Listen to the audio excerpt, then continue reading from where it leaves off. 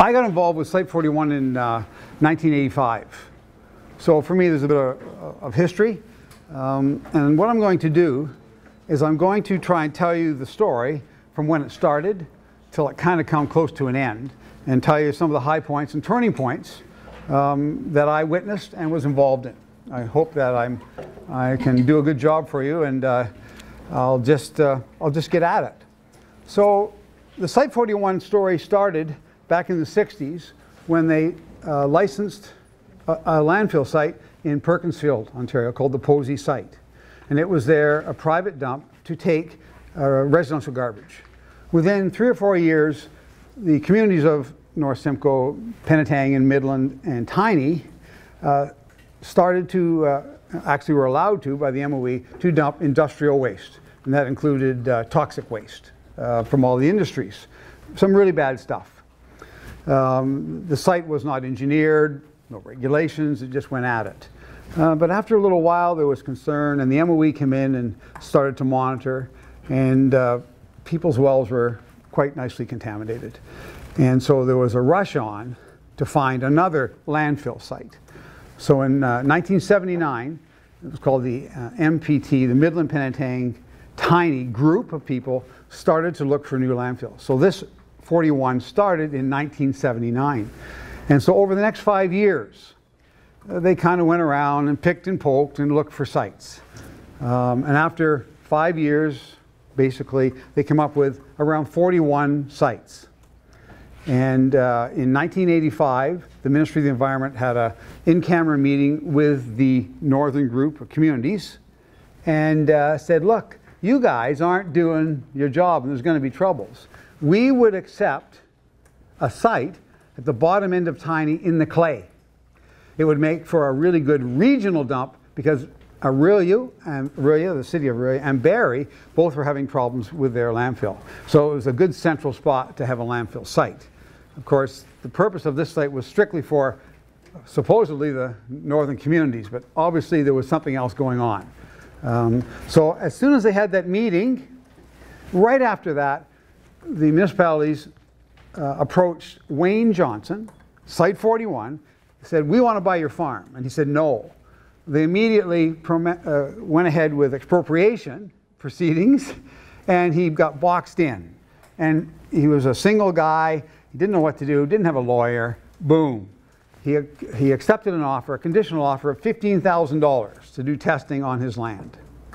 I'll jump ahead to 1998 when the C of A was issued for 41. That's when he got paid for the site.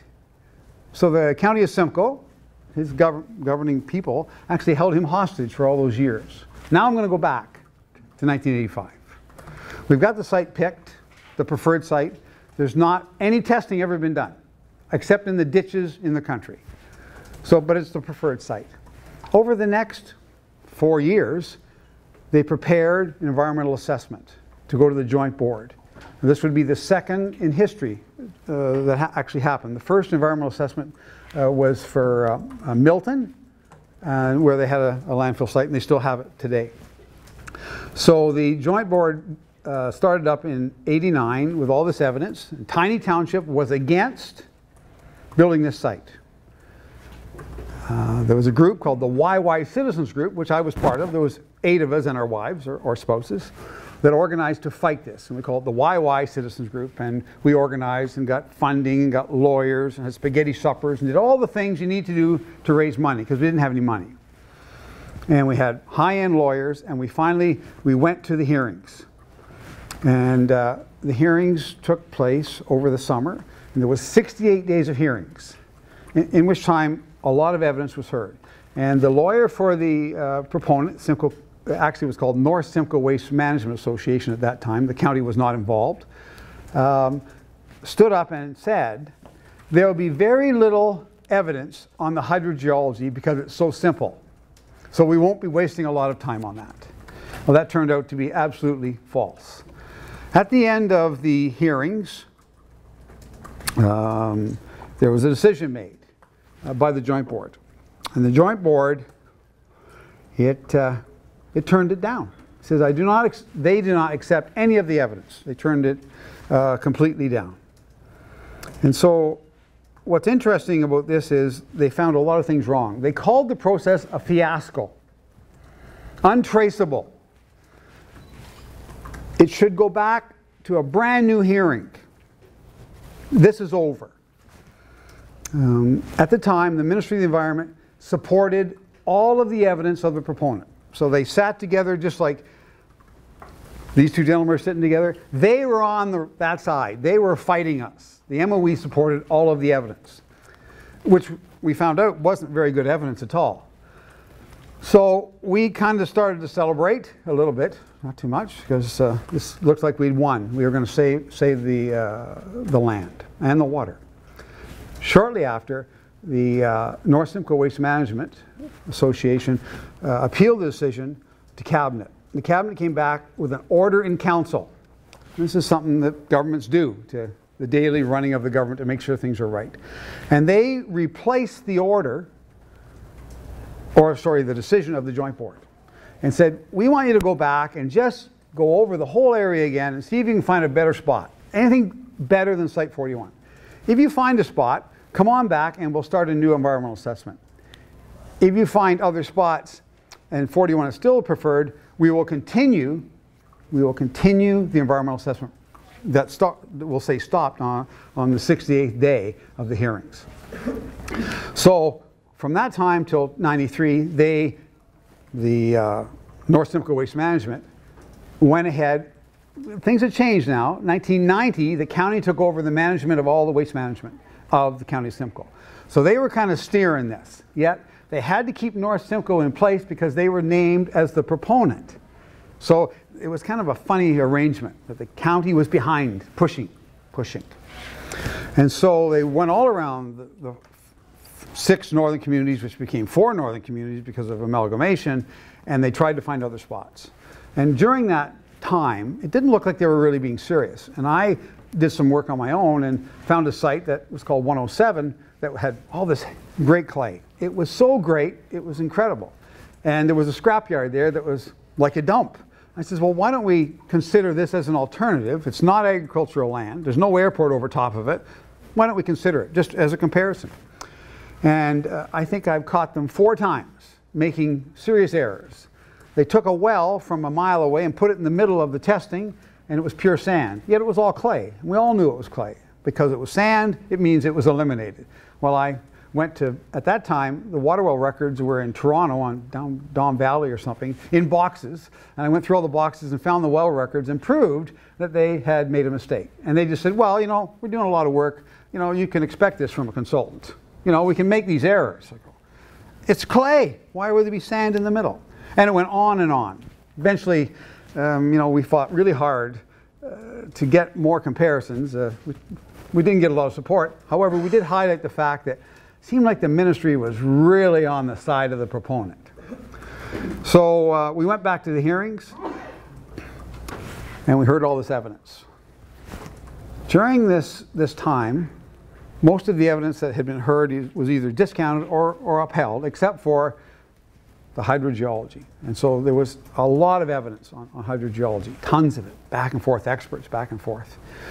At the end of it, and that was day 182. So we've got 68 days, now we've jumped ahead, and now we're at day 182. It ended, and the ministry stood up and said, we support all of the proponents' evidence. I have all the transcripts. There's 32,175 pages. So I can go back and check this stuff. And then the board went away and came back and said, I have no choice. I have to approve this site. Basically, the order in council has negated all or most of the reasons I turned it down. So it became a decision, a political decision, to approve this site. And I'd like to be able to say to you, that's not my opinion. Because in 2004, a director from the MOE wrote to me and said, Site 41 was approved through an order in council.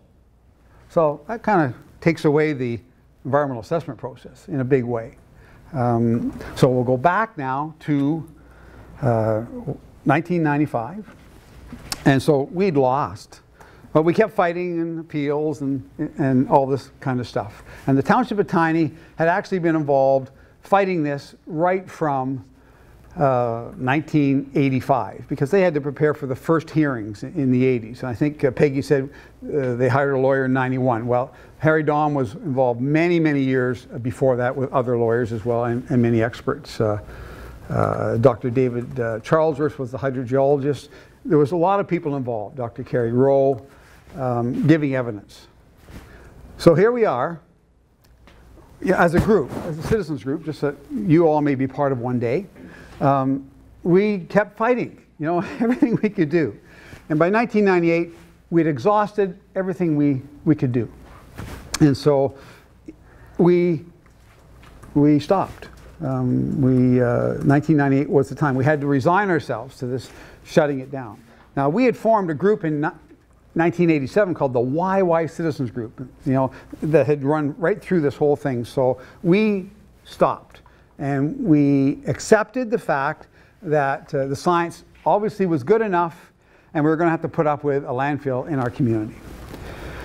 So time kind of drifted by. There was no fighting going on, and the county was working away because the approval for the site in 1998, they issued a provisional certificate of approval.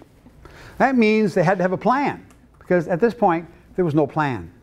They just approved a principle, that this was the best site and it could work, and the MOE would handle the details. And our previous speaker laid them out quite well, how much details there could be. So in the year 2000, very early in the year, the county got organized, and part of the conditions of the C of A, you heard about the conditions of the C of A, was they had to form a community monitoring committee that would have 3 members of the community, 2 members of the Township of Tiny, and I guess 1 member of the county. Does that sound right? Yes.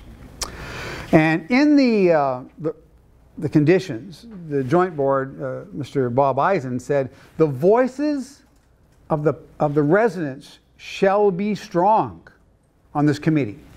And I often hinged on that many times when I was getting beat up by the county and the MOE. I said, look, you're supposed to be listening to us. So that was formed. And I think it started meeting, I can't remember, September. And I wasn't on it. I didn't get elected. There was a number of people within the community, and they had to be within 3 kilometers of the site. And so the meeting started, and it was just starting. I mean, they're going to build a dump. In February of 2001, a document was obtained by some people in the area, my neighbors, the Leonards, because their son Darrell was on the committee. And it talked about how the county, well, actually the county administration wanted the elected officials, the 2 different divisions, to approve the placement of a liner at Site 41 to protect and preserve our water, and how much money it was going to save. And because there's so much water, upward gradients, potentiometric pressure in the ground pushing up, there was going to be over 50 million liters of water going into the base of the landfill site. In the hearings, the evidence was 1.7 million liters of upward gradient. And we're like, what the heck is this? So they're going to put a liner in to protect our water. So we wouldn't have to treat it. I mean, we'd have to truck all, you've seen them trucking the leachite away. It's a great picture there. So they would have to truck this 50 million liters of leachite away every year, or over the period as it developed up. Not at first, but it takes some time to create the leachite, as he quite nicely pointed out. So this was a turning point for all of us in the community. Because when the board ruled in 1989, one of the things he said was, pardon me for going back and forth because I need to line it up in my head. He said, the residents will never again trust the experts, especially the MOE. So it was like, boom, we can't trust them. Because in the evidence, they said, liners are not proven, liners will leak, and the MOE won't accept it. Yet now we've got the final design coming and we've got a liner. What's going on? And then, of course, over the subsequent years, we learned that liners have a warranty, could be 15 or 20 years. However, the welds in the liners is only 2 years. And you'll see, he explained to you quite nicely, well, you can fix it, but only before you put the garbage on. Once you put the garbage on, there's no fixing it, and they're going to leak. And so we were really concerned, and we continue to be concerned in the remainder of the fight from 2001 on. But that was a turning point. Like they always say, what made this happen? What made that happen? Because I'd given up. I mean, we can't do anymore. We've figured out everything legal. So then we started again. Of course, the CMC would meet once a month and talk about all the issues. And it was very troubling. We weren't getting much cooperation out of the county, and the ministry wasn't too bad back at that time. So out they come with the design operations report, and Peggy took her boxes. Oh, she didn't. So she comes out, and we all get these big things, right, to check. Wow. And so they have to be peer reviewed. That's very important. Remember the word peer reviewed. So the peer review started. And so Tiny Township had a peer reviewer, YY Citizens Group had a peer reviewer, and the ministry was a peer reviewer. Tiny Township had hired like a group. It was Dixon and Severance Sound and another outfit to do all these things. And when the peer reviews were done, if you took all of them, there was 300 errors and omissions. But if you took the duplications out, there was 200. So we had a meeting, and the MOE gentleman, representative, senior hydrogeologist for the MOE, Ray Staffis, he says, I asked him, I said, how many mistakes would you normally have in this kind of a document? He said 20 to 25. So I said, what happens now? It's up to the county to go on back and fix it. So back they went. And in 2006, at the end of 2006, they came back with another document, something like this, and all these documents. And they fixed everything. But during this time period, we noticed that there was a modeling issue. They were using modeling. And to verify all of the hands-on stuff. Now, I want you to think about this site. It's 20 hectares, 50 acres. And they drilled wells around the outside on the property lines of this 50 acres, boundary we'll call it, and they drilled one in the middle, or two, right in the middle. And they based all of their scientific work on these wells on the outside, never putting one hole in one cell, ever. Not until much later when they dug the holes. So we have all these monitoring records and all this stuff happening, and we have this modeling. And so I when I was on the CMC, I contacted Dr. David Charlesworth. He says, we got some problems here. This stuff's not adding up. You know, we can see there's a problem as citizen science. You know, we were learning this stuff. Was I ever learning this stuff? And I spent a lot of time with David, and he taught me how to understand modeling and all this thing. And he said to the CMC in documents, the modeling is fundamentally flawed. Well, how can we fix it? You get me the calibrated model and the input, and I'll check it. Great. So we went back and we asked the county for it. Well, doesn't look like there's going to be a problem. Mr. Jaeger, who was Jaeger of Jaeger Hymns, said, well, shouldn't be a problem. I just have to get permission from the person who hired the county. Well, that opened up a real big problem. All of a sudden, it became preferential, and we couldn't have it. Well, this is ridiculous. We just want to check. We paid for it. Taxpayers. We all paid for it. They weren't going to give it to us. So then I went through Freedom of Information. And I'll just kind of back up a bit. I've been working on Freedom of Information now for about 2 years because I was unable to get information out of the county. And so I got kind of into that stuff. So we had a Freedom of Information request now in place for the calibrated mod flow.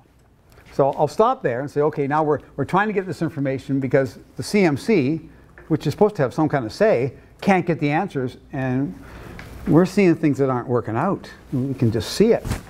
So now I'm going to go back to 2005 because I was kind of concerned that maybe the Site 41 was going to be more than Site 41. That maybe they were going to build a big factory there called a MRF, or an integrated waste management, and take garbage from all over the place as the information I collected. So I learned that the county had planned to try and get Grey Bruce's garbage, recyclables, and all of Muskoka's, and bring it to an integrated waste management in the county of Simcoe. So I made an FOI. I want all the information.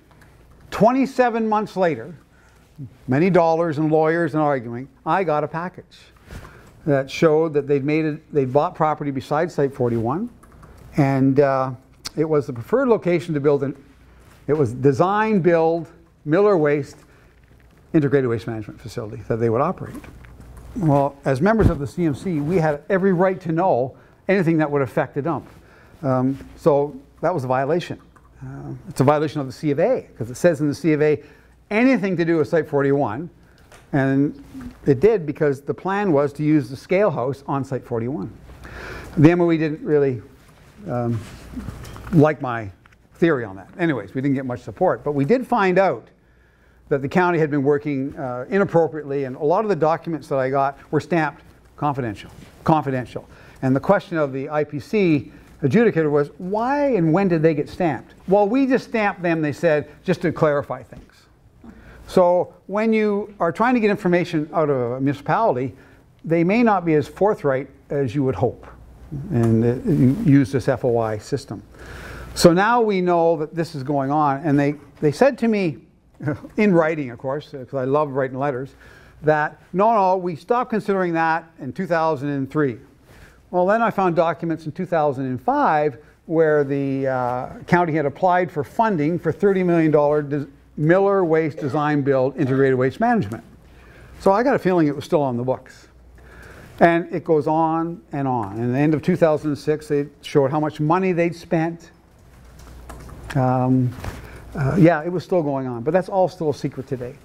And at the same time, they were dealing with the Camp Borden, which is in Angus, trying to make a deal with them to take over their landfill and develop something, and that's still all a secret today. And whether it's good or bad, I don't know. It's just, I think that information should be more free-flowing to the taxpayers that are paying all the bills. So now I just got to kind of get myself back on track, and we're back in around 2007. We're trying to figure out the calibrated mod flow. We're trying to find out what's going on, and now I want you to visualize the 50 acres or the 20 point something hectares, and these wells that are all around it and one in the middle. And they did some ciphering, some calculations to show the height of the water all over the site, to make sure that there was always an upward gradient, and the upward gradient being this pressure of the water pushing up.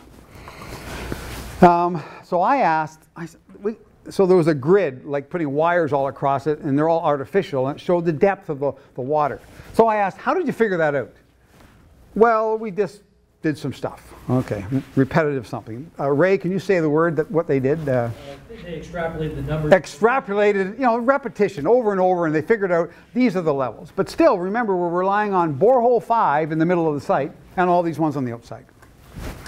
Okay, so there's something wrong. Like, this doesn't make sense, because I got looking at the numbers, and I can tell you, there's a lot of numbers. There's just, Peggy showed you a blue book here, or this thing here. This was the monitoring for when they were doing the testing for the permit to take water. But it's all here. If you go through it, you can find the numbers. It turns out that they were measuring the water in the aquifer, the confined aquifer, down in the sand level, was pushing up. They were also measuring the water in the upper aquitard. That's from the grass down to this here till, really hard stuff. And the water at borehole 5 at times was above the ground in the upper aquitard. Well, there's no pressure in the upper aquitard. It's just water level, like the rain. And so we kept questioning, well, how can the water be above? And then since 2001, we found out that water never went down. It never fell. And they based that borehole 5 in the middle like a circus tent up here, and all the strings going out. It made it appear the water levels at the site were much higher than they really were. Sorry, Steve. Why should it have fallen? You said it never. I'll just be better at that. We have the water that's down inside that's confined. So you have a potentiometric pressure caused from the highlands, the highland off to the east, pushing down, and it's trapped in there. If you punch a hole in, it sprays out and comes to a certain head. Then there's the water in the ground, like on your lawn. You put your water on it, and it goes down, it saturates and goes away. So at Site 41, there's this upper aquitard that has that water. Well, the measuring tape that was in those pipes measured the water at times above the ground. Well, the only way that could happen is if either they weren't really measuring the upper aquitard, they actually were measuring the confined aquifer. And so in order for the dump to work, and the C of A was very clear, there must be upward gradients or the site is shut down. So it appeared there was times the water level was below the bottom of the cells. That's what it appeared. You know, what are we? We're lay people, right? But that's what it appeared. And so the county then said, even if it does that, it'll meet reasonable use guidelines B7. And that's where the proponent is allowed to pollute the water on the land they own by up to 50%. Or if they're going to drink the water on the land, up to 25%. It does allow then the water, or this contaminated water, to cross onto your lawn, your next door, at 49.99%. It's not a very good rule. And it was really not part of the conditions of the C of A. So even if they say it'll meet reasonable use, which I doubt it would, it was a violation of the C of A. It should have been over right there, and we were unable to kind of prove that. So this information that we're collecting, we're studying it, and you'll have heard on the tape, on the video from the county, that the water moves through the clay at 2 centimeters a year, upwards. Well, that's just great, and that is probably true in the layer of the lower aquitard that's very dense, that's in between the upper aquitard, which is fractured clay, and the lower confined aquifer. The upper aquitard is all fractured clay. So the water moves through it rapidly, very rapidly, up and down, up and down. So I think, well, if it's only coming through at 2 centimeters a year, where's all this water come? Well, it's just the water in the ground. It's just all there moving around. But in order to maintain upward gradients, that 2 centimeters has to push against water. And if there's certain types of the year that the water is down below the cells, there's no upward gradients being realized. And what we found out in these documents was, on page 91 or something like that, there's a lateral movement under the site of approximately 700 to 750 meters a year to the east, which goes towards a cold water fishery. Well, that means that within a year, that water is already gone. It's off-site, so it wouldn't meet reasonable use. So as a CMC, we kept asking all these questions, answer our questions. And to this day, we've never got the answers. In fact is, the CMC was disbanded when the certificate of approval was revocated? Revoked. Revoked. So if this was the superior containment site that the county would have us all believe, why wouldn't you want to show everybody this great evidence? And so I look at the fact sheet that's still being put out. In fact, this is today. Here it is. They're giving us this stuff, and I've never seen this stuff. This is my first day to see this, and it says peer review of the mod flow model. The county does not have and never had a right to the control of the mod flow model. It was always owned by Genevar, which purchased Jaeger Hims. And they'll say, you know, this was reviewed. Well, I can tell you right now that the Ministry of the Environment, Dixon, Golder, have never seen the calibrated mod flow. They say, we respect the opinion of the consultant. Well, I don't know if that's good enough for me, because I paid for that, along with you too, and I want to see it. And I had a I had a consultant, an engineer, who said, it's flawed. Same association they pay their dues to. Till this day, no way, we haven't got it.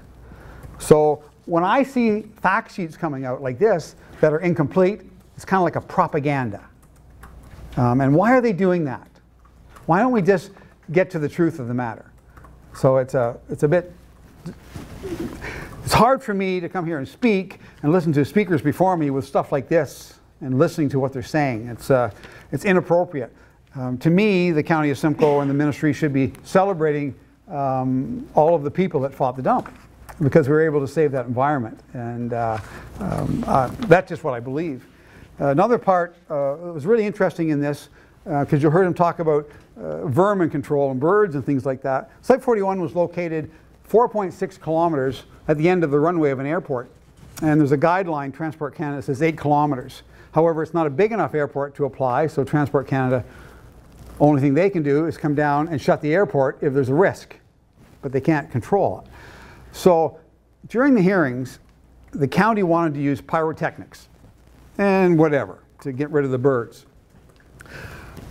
The MOE said no way, and so the board heard evidence that there will be overwiring with falconry as the backup. It's very expensive, but it's the safest. And one of the reasons they didn't want pyrotechnics, two, first of all, it's way too loud for the neighbors. Secondly, it drives the birds straight up. This is a runway. This is where the planes come in, so bad idea. During this process, in between 2000 or 2001 and 2 or whenever it was, I can't quite remember, they changed it and said, oh, it's not going to be a problem and we'll consider overwiring later. So they basically gutted the decision of the board. Now, we tried to go back to the board, but both members, the first member, Ms. McRobb, would not come back to the second stage of the hearings and retired. And Bob Eisen, he passed away. So we were unsuccessful in testing any of this stuff. And my experience has been, and there's nothing that's changed in my head, is that the Ministry of the Environment and the proponent work way too close together. And they keep that information very close, and I think that's inappropriate. It's not to say that the ministry in general isn't trying to do the right things, and they are. But just like the county has the county politicians and the administration, we have the same in provincial government. We have the political masters, but we really have the administrative masters. And so they're fighting all the time. And we need to improve that. And the way to do that, of course, is to encourage us, to encourage our politicians to stand up, because that's what they need. They need our support. And so if we're screaming and yelling at them, it may not work. My claim to fame has been to keep smiling. Don't throw the thing we talked about yesterday, throwing mud, you end up on, it was a good saying. What's that saying, Ray? Throwing mud, you're losing ground. Throwing mud, you're losing ground. So it's a very good saying, because as soon as you offend somebody, how can you negotiate? How can you come up to some kind of a reasonable compromise? What we've learned in this whole process is that we were never able to properly negotiate with those that we elected. It just didn't work. And for me, I was involved a long time ago. We came up with a plan in around 1990, 91. It was called the Zero Waste Plan, and it was so we could really reduce the amount of garbage. So we came up with an alternative, and we had the provincial government was on board. We had everything going for us. We were going to be a demonstration community for all of Ontario. There was one catch. The County of Simcoe had to agree, because they were the masters of garbage. And they said, if you let us build Site 41, we'll consider it. Well, sorry, we didn't compromise, because we didn't want them to build Site 41. And here we are 20 years later, and now I'm on the board of Simcoe, or Zero Waste Simcoe, doing the very same things, and now its time has arrived, because we have to do this kind of stuff. And we're pushing the county, and the county may lay claim to greatness, but I can tell you, it's because of the pushings of individual people within the community that are trying so hard to come up with solutions to this problem we have. So now I'm just going to check. Sometimes I get on a rant and I can't remember where the heck I was. I'm just going to go through this and make sure I've caught enough of this stuff that might get your attention. Yes? Did you want to to talk a minute about stopping the politically done deal? Like, what was the process that was undertaken to turn the decision at county council? And we're about 10 minutes before lunchtime, so maybe that's something you want to touch upon. Okay. So how do we stop it? Well, I didn't stop it. I mean, people stopped it. I just kept saying, stand up. People go, what do you mean stand up? Well, I said, try it. Just stand up and see what it feels like. Stand up. Hey, this feels not bad. You know, they won't hurt you. Just stand up. And so more and more people got involved. And we were really fortunate that our sales pitch seemed to work. Like we got people on board. People started coming on board. And you know, I can't quite remember the order or the magnitude of how all this happened. But I can tell you I was at a meeting at the top of the Toronto Royal Bank, and Sheila Rogers was hosting, and there was about 25 was in there, and Trent University was there, and I got to speak a little bit. And I got a call before I got home, driving home, my wife called and said, there's a guy named Goldhawk wants to talk to you. I said, yeah, okay, he wants you to come down or wants to be interviewed. And I said, that sounds great. So next Tuesday morning, I drove to Toronto, not realizing there's a phone, right? I could have used my phone to talk to him. But I drove down there. I was a little anxious, to say the least. And down I went, and I had a pile of books about this size in with me, because I thought, what's he going to ask me? So I went into the building, and I got to meet the producer, and I sat there, and then finally my time come. I was going into a box of black glass and these big things on my ears, and I got up, and they said, okay, Steve, it's your time. And I got up, got my box, and I put them down, and the guy with me says, what are you doing? I said, I don't need this stuff. It's in my head. And so that was the beginning, you know, and we started getting some press. And on the November before, a young man named Danny Beaton had said, Steve, I've seen all your signs, because I was quite busy building signs. And he said, could you, let's go walk to Toronto, get some press. I said, okay. So in November, we walked to Toronto, and we got a little bit of press. And I think what we did is we rallied the people, and the people stood up. And it caused the politicians some aggravation. Meetings and this type of stuff. It seemed to be that once we were able to get the imagination of people that this was the purest water ever measured on the earth. What are we doing putting garbage in it? And in fact, why are we building any more dumps? We don't even need them. We've done all this work, and we said, you know what, we can get around this if we use our heads. And so at the end of the day, it was basically people pressure, in my opinion anyways, causing the politicians to actually reconsider their positions. And the day before the final vote, or 2 days before, and I was working so hard trying to get this calibrated model, I called up a very good friend, I will call him, a lawyer, and I said, I want you to make this offer to the county. You tell them if they revoke the C of A, change the zoning back to agriculture, and put what was the other one, a covenant in, nothing for waste management on this land. And my friend said, Steve, I don't know if they're going to go for that. They're not going to do that. But I said, do it. So he did it. And the vote came the next Tuesday morning. I think it was Tuesday morning. And they voted to shut it all down. Then I learned my offer had never been seen by the county councillors. They held it back. Anyways, the point is, I was willing to put everything on the line because we needed to stop the dump. Because when we started to fight this many years ago, we had a goal. It was to stop the dump. And as much as I'd like to keep pushing and all that, we stopped the dump. So yesterday, I spoke to the IPC because we're trying to figure this all out. And he said, Stephen, regardless of what happens in the future, the precedent that has been set for people holding back information can't go away. Maybe you'll never see the calibrated mod flow. Maybe there is none. We don't know because nobody's seen it. For you and you and you in the future, you'll be able to go say, we want that information. And there's a precedent set with the IPC. So that's pretty good stuff.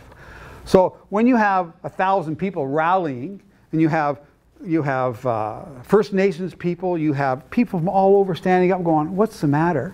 I think what flipped it was the political minds. It's like, you know what? We're in big trouble. Even though the administration, this was their goal. This is what they wanted. It's perfect. And I think that we really have to improve. Peggy made a really good point. We are part-time people. We don't get paid enough to do it. but it's our civic responsibility. The County of Simcoe is a $500 million corporation being run by 32 part-time people that might show up or might not show up, and they stamp a budget for $500 million, maybe looking at it for a couple days. No way that can work. And so they're making decisions that maybe not are appropriate. I'm not suggesting what the answer is. I'm just saying that's how we got here, and that has to change. That's fundamental. I'm really so pleased to be part of a group of people that just stood up. That's what I think caused it, along with keeping records, written records. Don't be spending any time yelling at somebody. Write a letter. Get an answer back. If they don't answer back, I guess they're not interested. They're not representing you.